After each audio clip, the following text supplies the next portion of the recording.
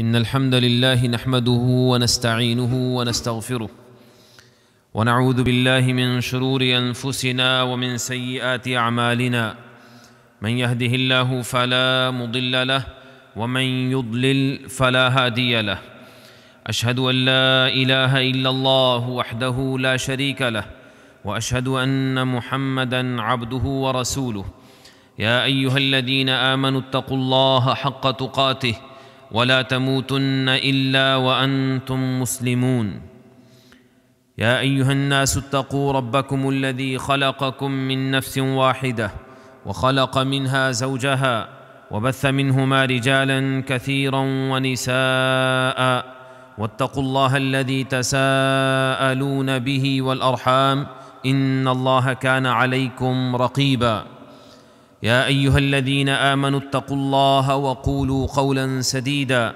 يصلح لكم أعمالكم ويغفر لكم ذنوبكم ومن يطع الله ورسوله فقد فاز فوزا عظيما أما بعد فإن خير الحديث كتاب الله وخير الهدي هدي محمد صلى الله تعالى عليه وسلم وشر الأمور محدثاتها وكل محدثة بدعة وكل بدعة ضلالة وكل ضلالة في النار أما بعد. My dear respected brothers and sisters in Islam, we all know that our religion, the religion of Islam, is based on 5 pillars.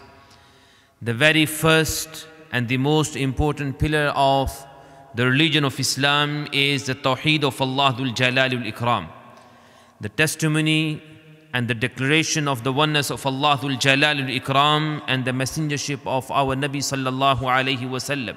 Shahadatu an la ilaha illallah wa anna Muhammadan abduhu wa rasuluh. To testify that there is no worthy of worship except Allah Dhul Jalali wal Ikram alone, and to testify that Muhammad sallallahu alayhi wa sallam is Allah's servant and his last and final prophet. My dear respected brothers and sisters in Islam, although the Tawheed of Allah and believing in the messengership of Rasulullah sallallahu alaihi wasallam is the most important pillar of Islam, but unfortunately vast majority of the Muslims, they have neglected this very first pillar of Islam. We have neglected, we never understood the concept of Tawheed, how to believe in Allah Dhul Jalal wal Ikram.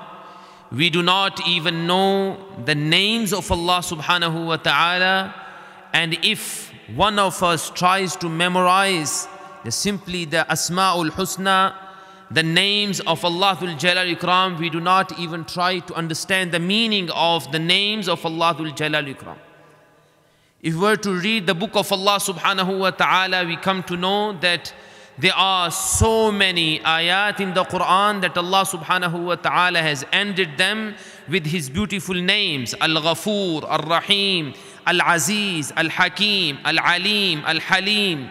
So many names of Allah Dhul Jalal wal Ikram are mentioned at the end of the verses of the Quran. We never try to understand the names and the meanings of the names of Allah Dhul Jalal wal Ikram. And this is one of the core reasons that we are facing so many problems in our life. You might say, how is it linked to our problems? This is very simple to understand, because Allah Dhul Jalal wal Ikram is our creator. He is the one who has created us. And he has told us the purpose of our creation in the Quran.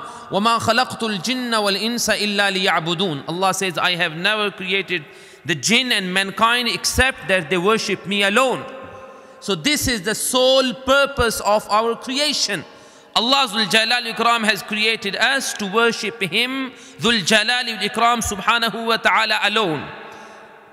And if we do not fulfill this purpose, and in order for us to fulfill this purpose, we have to know Allah Dhul Jalal wal Ikram, then it means that we are in trouble. We are in trouble and we are destroying our own lives. That is why we go through so many trials and tribulations and problems and hardships in our life. And we try to find the solutions other than the Tawheed of Allah Dhul Jalali wal Ikram. If we were to truly connect ourselves with our Creator Allah Dhul Jalali wal Ikram, all the problems and all the hardships that we have in our life, they will be all gone. And in order to understand this, I would like to share with you the hadith of Rasulullah sallallahu alayhi wasallam. Very powerful hadith that is reported by Imam al-Tirmidhi, Imam Ahmad and many other muhaddithin, and even Imam al-Nawawi rahimahullah. He has quoted in his small book Arba'in al-Nawawiyya, the 40 ahadith of Rasulullah sallallahu alayhi wasallam. This is the hadith that Rasulullah sallallahu alayhi wasallam has taught, or the hadith that is narrated by the cousin of Rasulullah sallallahu alayhi wasallam, who was known as Abdullah ibn Abbas radiyallahu anhuma. Abdullah ibn Abbas radiyallahu anhuma, he was the son of the uncle of Rasulullah sallallahu alayhi wasallam, Abbas. And he was known amongst the companions, ridwanullahi alayhim ajma'een, the best person who understood the book of Allah subhanahu wa ta'ala, the mufassir of the Quran amongst the companions.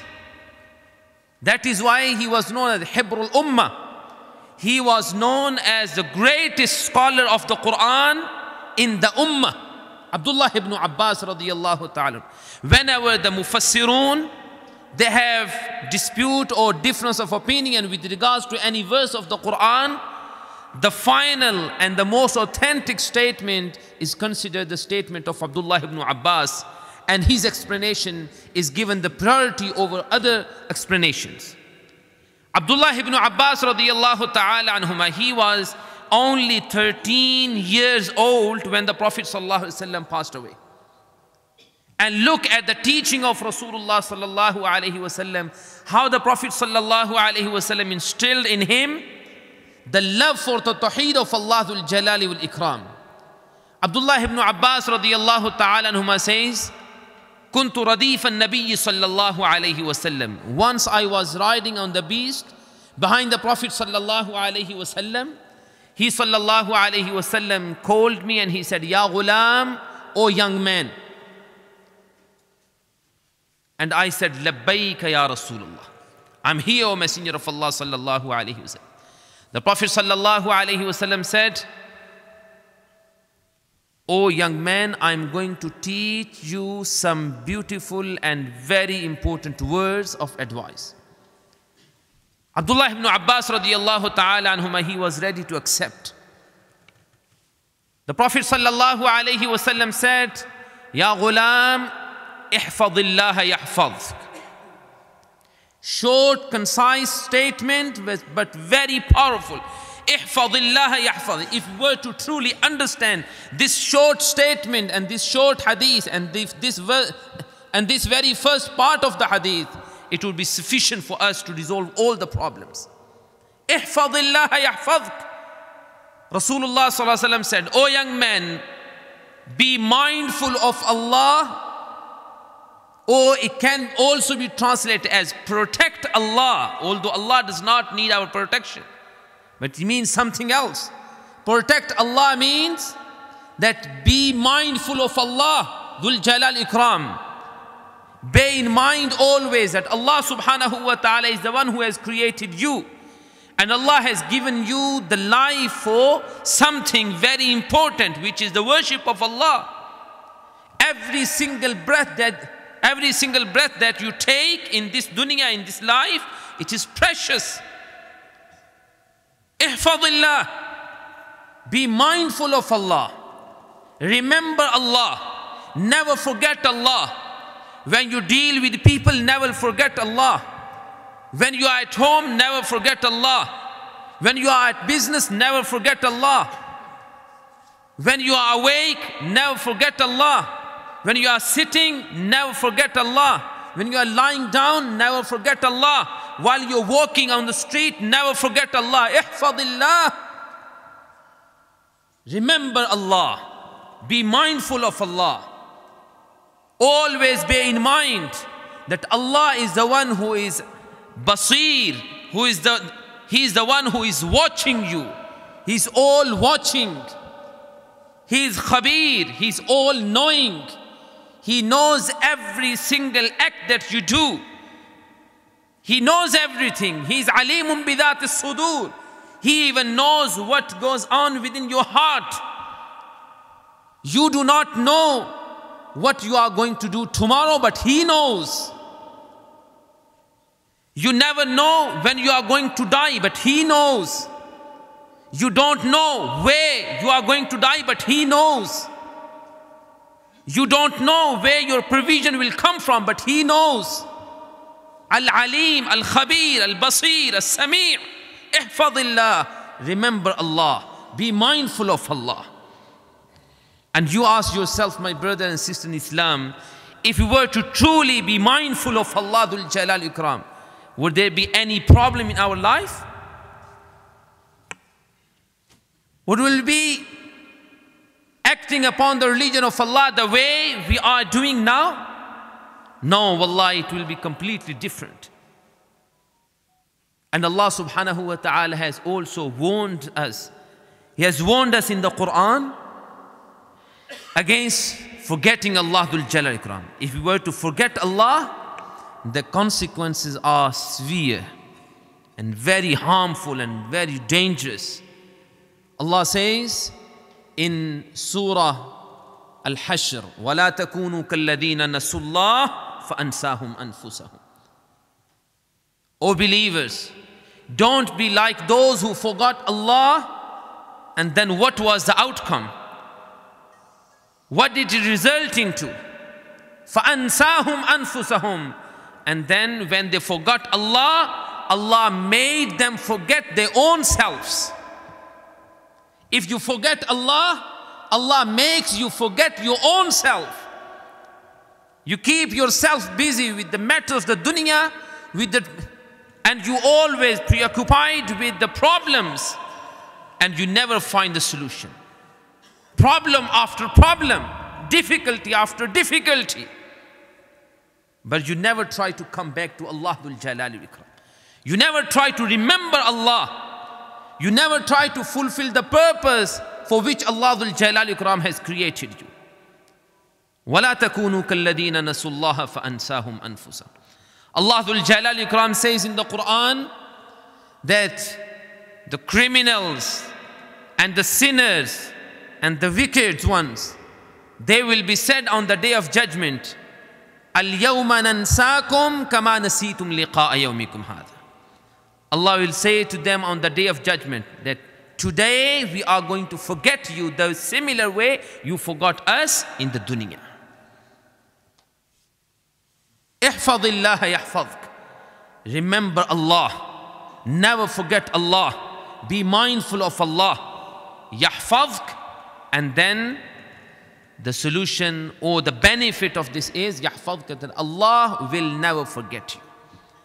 Allah will never forget you. Rasulullah sallallahu alayhi wa sallam said, من سره أن يستجيب الله له في الشدائد فليكثر الدعاء في الرخاء. And he sallallahu alayhi wa sallam also said, تعرف إلى الله في الرخاء يعرفك في الشدة. Know Allah in times of ease and comfort and prosperity. يعرفك في الشدة. So that Allah will know you in times of difficulties and hardships. This is the simple solution. You need to come back to Allah. Be mindful of Allah. Ihfadillah. Protect Allah. Be mindful of Allah. Remember Allah. Never forget Allah. Yahfadh. So that Allah Dhul Jalal Ikram will never forget you. Ihfadillah tajidhu tujahak. Be mindful of Allah. Always remember Allah. Tajidhu tujahak. You will always find Allah in front of you. Whenever you are afflicted by any test, by any calamity, by any problem, any difficulty in your life, you'll have strong trust in Allah Dhul Jalal Ikram, that you will believe and you will see that Allah is in front of you. Allah is there. Allah subhanahu wa ta'ala is Allah subhanahu wa ta'ala is always there to help you and to protect you. And this is the promise of Allah Dhul Jalal Ikram. And then the Prophet sallallahu alaihi wasallam continued teaching Abdullah ibn Abbas radiyallahu ta'ala anhuma his advice. He said, wa'alam anna al-ummah. And in fact, before this, he sallallahu alaihi wasallam said, إِذَا سَأَلْتَ فَاسْأَلِ اللَّهِ وَإِذَا اسْتَعَنْتَ فَاسْتَعِنْ بِاللَّهِ. O young man, whenever you need to ask, ask Allah alone. And whenever you need help and assistance, ask Allah subhanahu wa ta'ala for assistance alone. And this is, my dear brothers and sisters, Islam, what we say in our salah, in every single rak'ah. When we recite Surah Al-Fatiha, what do we say? إِيَّاكَ نَعْبُدُ وَإِيَّاكَ نَسْتَعِينُ. O Allah, you alone we worship, and you alone we ask for help and assistance. But why is this, that when we complete the salah, we try to find the assistance and help from others? And we come back to Allah on the last resort. When we know that there is no solution, no way out, then we say, now I have given up and I have left my affairs with Allah. Why did you not say this at the first place?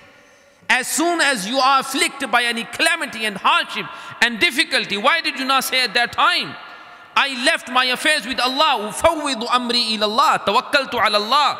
I rely on Allah, I put my trust in Allah.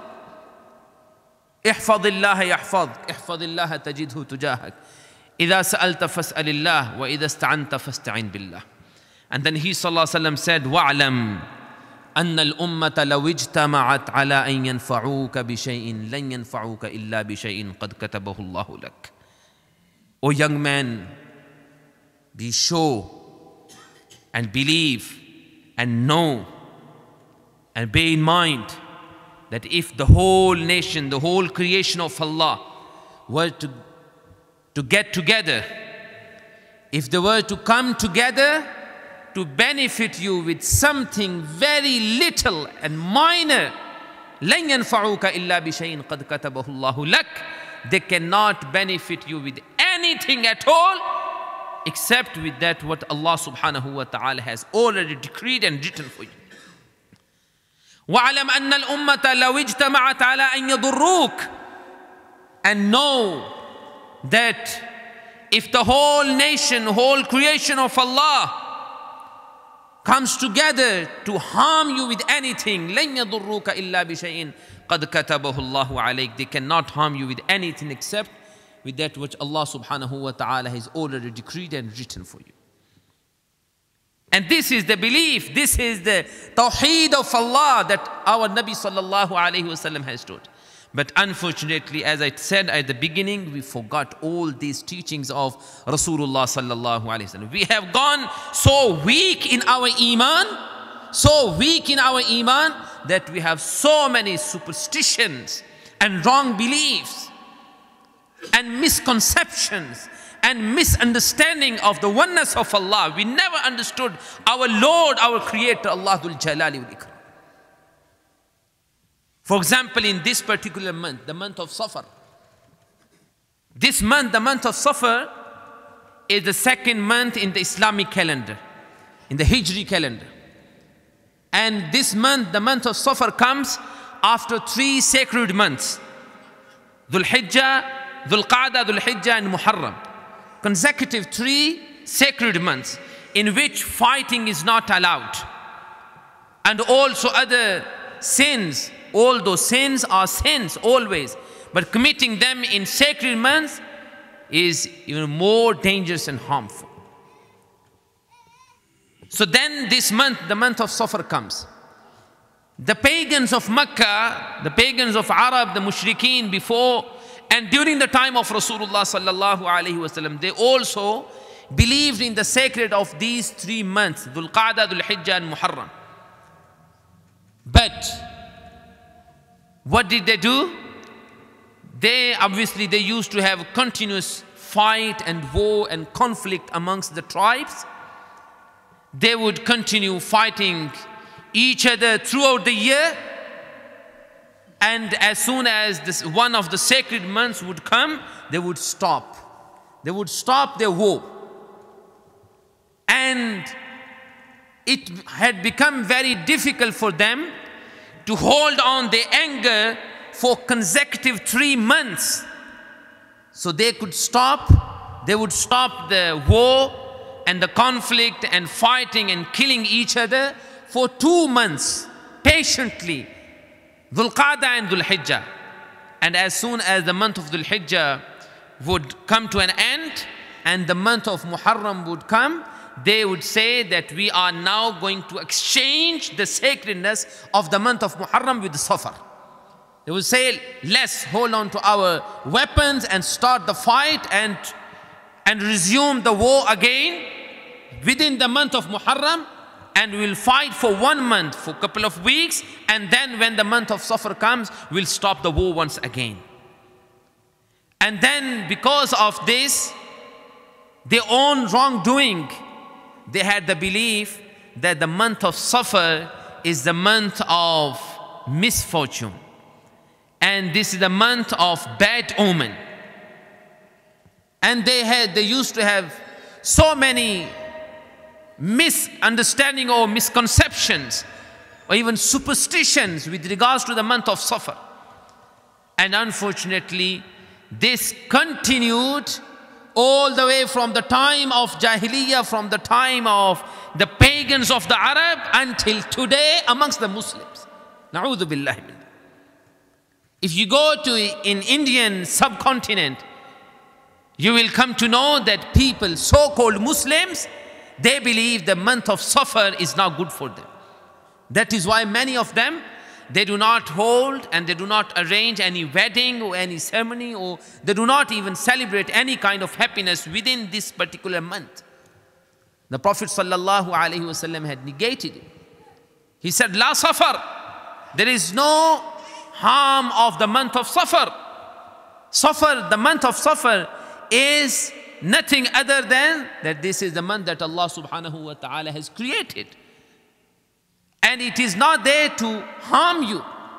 But because of the weak iman and not understanding the tawheed of Allah and not having the trust in Allah Dhul Jalal al Ikram, the Muslim has gone so low in their iman to the level that they think that the month of Safar, these days and nights, they can harm them. Not only this, amongst the Muslims, we find very strange things, very strange superstitions. For example, people believe that when a newborn child is born, then we have to keep the child within the house for a couple of months, and we should not take him out of the house, otherwise he will be afflicted by evil eyes. People sometimes, unfortunately, and this is something that I myself have seen in Pakistan, that people, they hang some kind of leaves on the door, so they believe that no, the evil witches cannot enter into the house. They sometimes leave the knife underneath the pillow of the newborn child to protect him from the evil eye. Na'udhu billahi. Is this Islam? At night, if you see black cat passing by yourself, and you see this is the bad omen. You see the crow making the noise on the roof of your house, you believe that today we are going to have some guests. Someone sneezes and you say, it means that someone has remembered me. What is this? Na'udhu billahi min dhalik. Is this Iman? Is this Islam? Is this the understanding of the Tawheed of Allah? We have gone so weak to the level that when we are afflicted by any calamities or hardships, or when we are faced by difficult times, rather than returning to Allah Dhul Jalal Ikram, we go to saints and the shrines. People go there, so-called Muslims, they go to prostrate, to make sujood and tawaf, and they give on the name of other than Allah, they give on the names of the shrines, they give on the name of the saints, they call upon them, they try to please them, believing that if they please them, Allah will be pleased with them. This is the concept, and these are the beliefs of so-called Muslims. Na'udhu billahi min dhalik. So the Muslims, they have left and they have lost complete trust in Allah Dhul Jalal Ikram. And this is one of the core reason. This is one of the fundamental cause of our problem overall as a Muslim ummah. And unfortunately, when we look at the situation of the ummah, every one of us, we weep and we cry and we moan that Muslims have gone so far from the religion of Allah, and we are oppressed by the enemies of Islam, and we even criticize our own rulers. What does the ruler has to do with your iman, with your trust in Allah? You are so disconnected with your Lord. What does the ruler have to do here? How many rulers have stopped you from performing your 5 daily prayers? Is this the ruler that instructs you and orders you and commands you to go to the shrines and call upon other than Allah? We try to find the solutions other than the religion of Allah, other than the tawheed of Allah subhanahu wa ta'ala, which can never be fulfilled. My dear brothers and sisters in Islam, the point is that we need to turn back to Allah. We need to understand in first and foremost the tawheed of Allah Dhul Jalal Ikram. We need to understand and we need to know our Lord Allah Dhul Jalali wal Ikram. Ma qadarullah haqqa qadri. Allah says in the Quran, these people, they never understood Allah. They never understood Allah Dhul Jalal wal Ikram.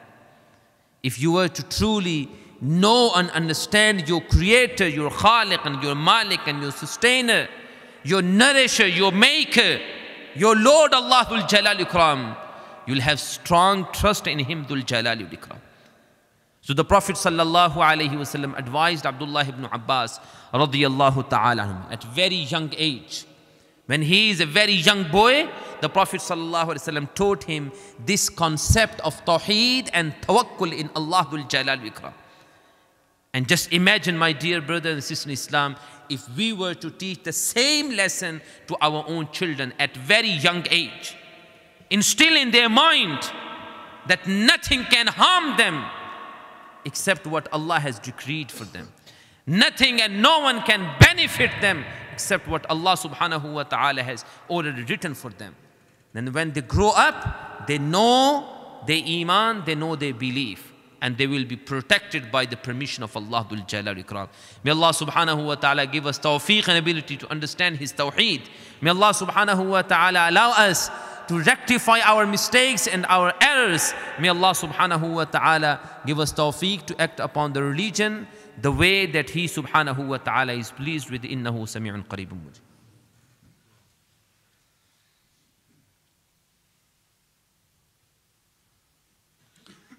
إن الحمد لله نحمده ونستعينه ونستغفره ونعوذ بالله من شرور أنفسنا ومن سيئات أعمالنا أشهد أن لا إله إلا الله وحده لا شريك له وأشهد أن محمدا عبده ورسوله أما بعد. My dear brothers and sisters in Islam, Allah subhanahu wa ta'ala has promised us in the Quran for His help and for His assistance. Allah says, وَكَانَ حَقًّا عَلَيْنَا نَصْرُ الْمُؤْمِنِينَ. It is haqq and wajib and compulsory upon us that we help the believers. إِنَّا لَنَنْصُرُ رُسُلَنَا وَالَّذِينَ آمَنُوا فِي الْحَيَاةِ الدُّنْيَا وَيَوْمَ يَقُومُ الْأَشْهَادُ. Allah says, verily, we do help our messengers and those who believed in us in this dunya and on the day of judgment as well. This is the promise of Allah. The help of Allah is for the believers. But the question is, are we true believers? Do we truly believe in the oneness of Allah?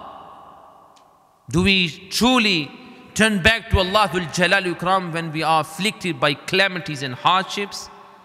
If not, then we have to sort out ourselves first before complaining against the decree of Allah. Before criticizing others. May Allah subhanahu wa ta'ala give us tawfiq and ability to understand His tawheed. And this is the most important part of our religion. Unfortunately, vast majority of the Muslims today, they have neglected this subject. And they are so-called Muslims who believe or who think that there is no need to even discuss the matter of Aqeedah. And people even think that if you were to discuss the matters and the subject of Aqeedah, it will cause problem amongst the Muslims. So if a Muslim, so-called Muslims, is committing shirk, let him continue committing shirk.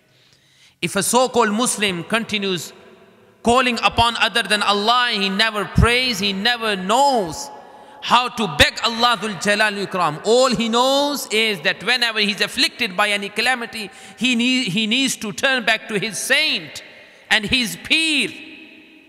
If this is the concept, and then on the other hand we say, let them, as long as they are within the fold of Islam, let them be. Na'udhu billahi min dhalik. My dear brothers and sisters in Islam, we need to know our Lord Allah Dhul Jalal Ikram. The Tawheed and the oneness of Allah Dhul Jalal Ikram and the declaration, the testimony of the oneness of Allah, this is the very first point by which a person enters into the fold of Islam. If a non-Muslim, someone who never believed in Islam, if he or she wants to embrace the religion of Islam, we never ask them that if you start performing your 5 daily prayers and you start giving in charity and you go to Makkah and you perform Hajj and Umrah and you fast during the month of Ramadan, you become a person of good character and good akhlaq, you will be a Muslim. No. The very first thing we ask them, that you have to declare the oneness of Allah. Ashhadu an la ilaha illallah. People enter into the fold of Islam by declaring and testifying the oneness of Allah Dhul Jalal Ikram. And we have seen so many people entering into the fold of Islam by testifying the oneness of Allah Dhul Jalal Ikram. But have we ever asked ourselves that did we ever understood the meaning of this testimony? Ashhadu an la ilaha illallah. How many times the word La ilaha illallah is repeated every single day? Each time when we hear adhan, the muaddin says, Ashhadu an la ilaha illallah, Ashhadu an la ilaha illallah. When he stands before salah, he calls the iqamah. Again he says, Ashhadu an la ilaha illallah. We begin our salah and we continue with our salah. In the sitting, the final sitting, in the first sitting in our salah, we also repeat, Ashhadu an la ilaha illallah. We say again and again and again and again. And we stand before Allah and we promise Allah, Iyyaka na'budu wa iyyaka nasta'een. You alone we worship and you alone we ask for assistance. But why is this? That when we conclude the salah, we neglect everything and we forget everything. And we even forget our promise that we made to Allah Dhul Jalal Ikram. That, oh Allah, you alone we ask for assistance. May Allah subhanahu wa ta'ala give us tawfiq and ability to understand His oneness. May Allah subhanahu wa ta'ala allow us to know and understand His names, His beautiful names. وَلِلَّهِ الْأَسْمَاءُ الْحُسْنَى فَادْعُوهُ بِهَا. Allah says, Allah belongs to Allah the beautiful names. So call upon Allah by these beautiful names. If you were to truly understand the meanings of the names of Allah, and then you raise your hands when you are afflicted by calamities, you raise your hands and you call upon Allah. Oh Allah, Ya Rahman, Ya Rahim, Ya Ghafoor, Ya Ghaffar, Ya Tawwab, Ya Shakir, Ya Alim, Ya Khabir, Ya Sami, Ya Basir. You know the meaning of these names and then you call upon Allah. Allah subhanahu wa ta'ala has promised in the Quran, Ud'uni yastajib lakum. Call upon me and I promise that I will answer your call. May Allah subhanahu wa ta'ala give us tawfiq to understand His tawheed. إنه سميع قريب مجيب إن الله وملائكته يصلون على النبي يا أيها الذين آمنوا صلوا عليه وسلموا تسليما اللهم صل على محمد وعلى آل محمد كما صليت على إبراهيم وعلى آل إبراهيم إنك حميد مجيد اللهم بارك على محمد وعلى آل محمد كما باركت على إبراهيم وعلى آل إبراهيم إنك حميد مجيد ربنا لا تؤاخذنا إن نسينا وأخطأنا ربنا ولا تحمل علينا إصرا كما حملته على الذين من من قبلنا. ربنا ولا تحملنا ما لا طاقة لنا به، واعف عنا واغفر لنا وارحمنا، أنت مولانا فانصرنا على القوم الكافرين. اللهم انصر الإسلام والمسلمين، اللهم أعز الإسلام والمسلمين. اللهم إنا نسألك الهدى والتقى والعفاف والغنى. اللهم إنا نسألك الصحة والعفة والأمانة وحسن الأخلاق. اللهم اهدنا لأحسن الأخلاق لا يهدي لأحسنها إلا أنت، واصرف عنا سيئها لا يصرف عنا سيئها إلا أنت. اللهم من أحييته منا فأحيه على الإسلام، ومن توفيته منا فتوفه على الإيمان. ربنا لا تزغ قلوبنا بعد إذ هديتنا وهب لنا من لدنك رحمة إنك أنت الوهاب. اللهم يا مقلب القلوب ثبت قلوبنا على دينك وطاعتك. ربنا تقبل منا إنك أنت السميع العليم، وتب علينا إنك أنت التواب الرحيم. وصل اللهم وبارك على نبينا محمد وعلى آله وصحبه أجمعين.